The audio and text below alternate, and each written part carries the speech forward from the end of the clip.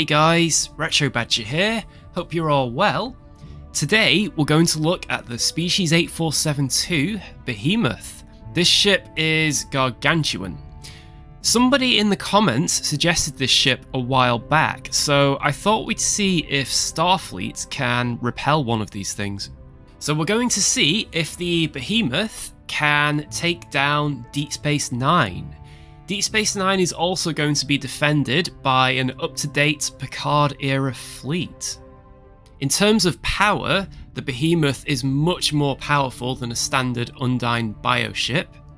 Will Starfleet prevail, or will the weak perish? Let's find out. Okay, here we go. So we've got a massive Federation fleet bearing down on us, and hilariously, we've got 4 runabouts. There's the station. Okay, so look at that, we can fire 3 beams, but the station shields are holding. Let's go after the ships. Look at the power of this ship.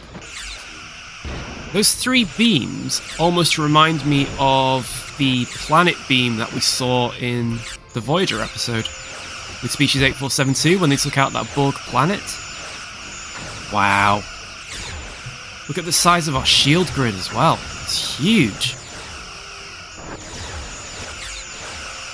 Oh, we're just one-shotting Durdastats here. We are taking some damage to the shields, though. These are Picard-era ships, so their phasers, torpedoes, and shields do have a bit of an upgrade compared to the TNG-era spec.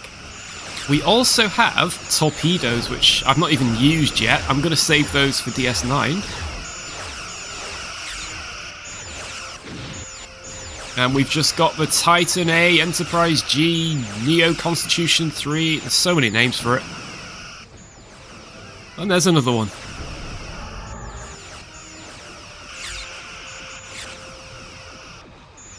The Shangri-La refit. That could be another. Okay, now on to DS9. So we have plasma torpedoes of some type. Oh, look at that beam.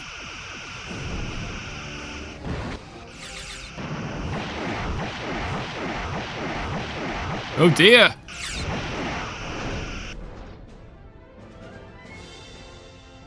Oh! That was...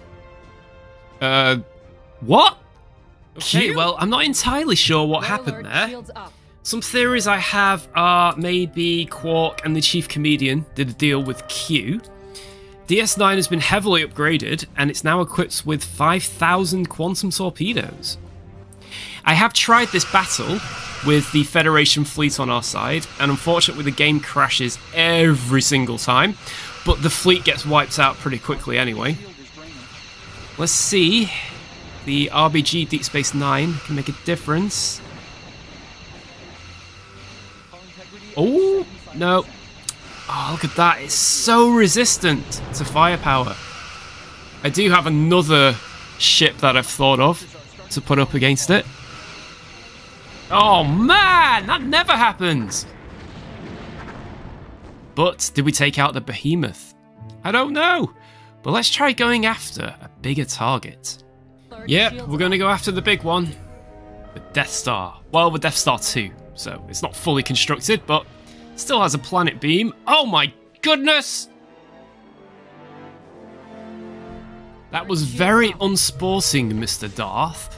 So I'm going to try and get out of the way of the planet beam. Aha, there we go. The Death Star's Achilles heel is get out of the way of the planet beam. At 50%. We've blown a hole in the side of the Death Star. There it goes. That has to be the smallest explosion I've ever seen. So it can't stand up to the planet killer beam from the Death Star, but it's more than capable of destroying it. Just don't get in the way of the beam. Yes, thanks for watching, and if you enjoyed the video, please like and subscribe. Bye for now.